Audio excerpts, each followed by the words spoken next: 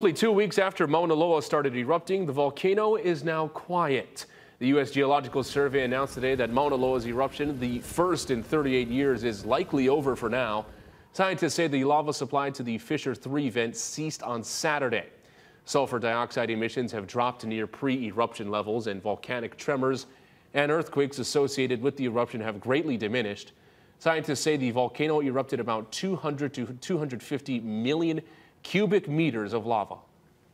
This, just in comparison, is around a fifth or whatever of the lava, maybe a little bit less than a fifth of the lava that was put out in the 2018 eruption.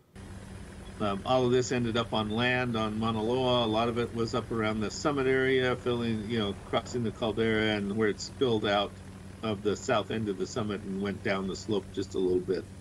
Now, with the lowered alert level at Mauna Loa, Hawaii's Civil Defense also announced the detour route to view the lava will be scaling back its hours starting tomorrow from 4 p.m. to midnight. The route will close permanently on Thursday at midnight.